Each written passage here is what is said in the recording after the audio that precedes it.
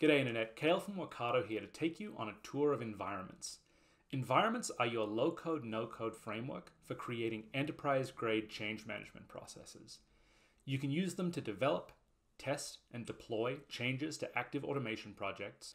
I'm going to take a simple example project and walk you through how you can use environments to manage change. Okay, so here's my workspace. I have a small team here working on mostly customer service automations. Let's start with, where are the environments? Up in the corner here, along with my workspace switcher, you can see that the workspace I'm using includes 3 environments. The dev environment is where you'll build your projects and do your initial testing and debugging work. The test environment is where you can do more formal QA testing. And the production environment is where you deploy your projects when they're ready to be used. And this is where they'll interact with your real production data. Now, if I switch into the production environment now, you'll see that there are no projects here. We haven't deployed anything to production yet. So that's what I'm going to show you. We'll go through the process of getting a project deployed to production for the first time. So this is the project our team's been working on. The goal is to automatically sync orders between all of my different systems. We have a recipe that picks up orders from Shopify and creates them in NetSuite. A second recipe creates the customers and orders in Zendesk. And a third allows customers to check the status of orders and initiate returns via a support ticket. This is a pretty simple project, but you can see how these recipes work together as a unit and how changes to one affect how the others will work. And you can also see that it's important that this works as expected. If these automations fail, we're going to drop orders, lose money, and have unhappy customers. So we need to be able to test it out thoroughly, and we need our production deployment to be stable. So we're going to use environments to create a low-code, no-code change management process for this project. An important part of change management is letting your team work together effectively and to be able to perform their particular roles. We have a team of 4 working on this project, so let's meet them. John is our workspace admin. He creates the projects, invites the other team members to work on them, and manages their access. Then there's Esther, the project admin. She's going to scope out and plan the project, create the app connections we need to make the project work, and she has the final say on when it's ready for production. And Richard, our builder, he's our process expert. He's going to build the bulk of the actual recipe logic. And finally, Alan, he's our QA tester, and he's in charge of making sure the project works as expected. Now, let's look at how we set up this team with role-based access control. In Workato, you can create roles to describe permissions a user should have and assign a role to each user. Now, with environments, you can assign each user a different role for each environment they have access to. And for this project, John, our workspace admin, will set up 3 roles.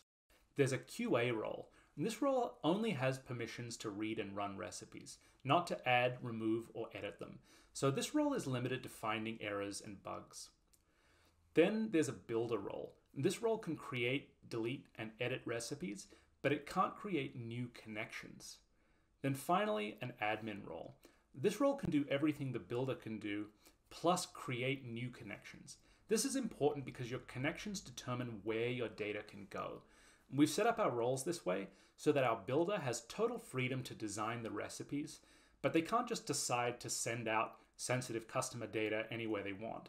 They can only use the connections set up by the admin, and this helps keep things secure and auditable.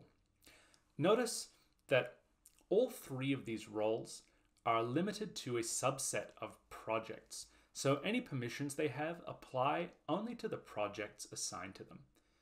Now let's apply these roles to our team. Our tester, Alan, only needs the QA role, and he only needs it in the test environment. He has no access to development or production. Richard has the builder role, but only in dev and test. He can build a project, deploy it to test, but he can't make changes to production on his own. And finally, Esther, our admin, has the CS admin role in all 3 environments, so she's responsible for actually deploying the project to production. So let's look at that first production deployment. We're going to skip over deploying to test because deployment works the same for any environment.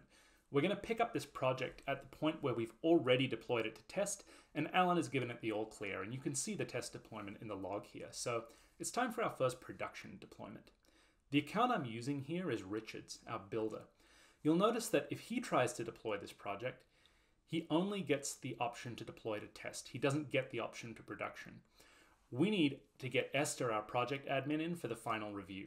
But before we do, I want to quickly show you the connections used by this project. Now, Richard can see these, but he can't edit them. And if we drill down into our Zendesk connection, you'll see that the admins have set it up so it connects to a sandbox instance of Zendesk. This is how we keep projects in dev and test environments from impacting our production data. Okay, Esther's on the case. Now, to deploy a project, we just navigate to the Deployments tab and click Deploy. That kicks off our deployment wizard. And from here, we choose Production, and we add some notes to the deployment. Now, as the project matures, these notes are really helpful for readability, so you should make a note of what the deployment changes. Here, I'll just say Initial Production Deployment. Now, the wizard will automatically create a list of assets to deploy. If we need to, we can customize it and choose exactly which recipes and connections we want to deploy. But here we don't need to. The next step shows us what is going to change in production as a result of the deployment.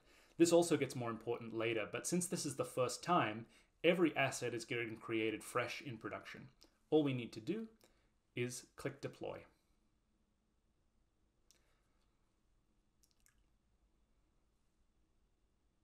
And we can go and look at our changes in production. One last important step. You'll remember I showed you how our connections all went out to sandbox versions of our apps. Now, that's obviously not useful in production, so the first time you deploy a connection to a new environment, it comes across in a disconnected state, as you see here. Now we need to connect them to the appropriate production instance of each app.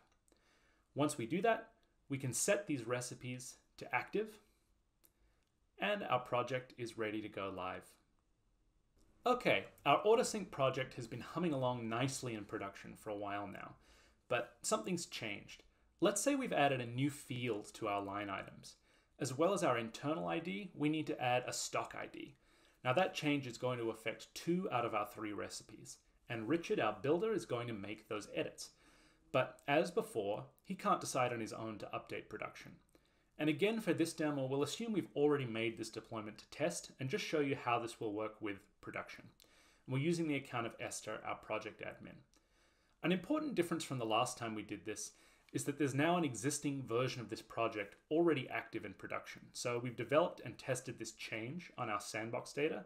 Now it's time to deploy it. So we just want to update the assets that we've actually changed and do it smoothly without dropping any orders in production.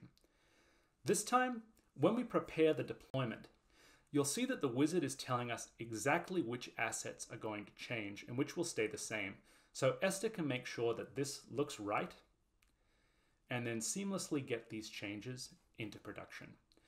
Note that this time around, we already have our active connections in production. We haven't changed them, so there's no need to go and reconnect anything, and there's no downtime. The new versions of these recipes will pick up seamlessly from the old ones. I do want to add here, we've made a very small change to this project just to show you the workflow. But if you're reviewing a significant change to one or more recipes, you can use the visual Recipe Diffs feature to make sure you understand exactly what's changed. And you can check out a separate video on that feature in the links. One last thing, sometimes even with all the testing and QA that we do, it's still possible to miss something. What happens if we deploy a change to production and we break something? Don't panic. At any time, we can easily roll back to a previous deployment that we know is safe. All we have to do is navigate to the Deployments tab again and find that safe deployment. This is a time when you're glad that you wrote some helpful notes. All I have to do is select Deploy Again and follow the wizard again. And we're back to the previous version of the project.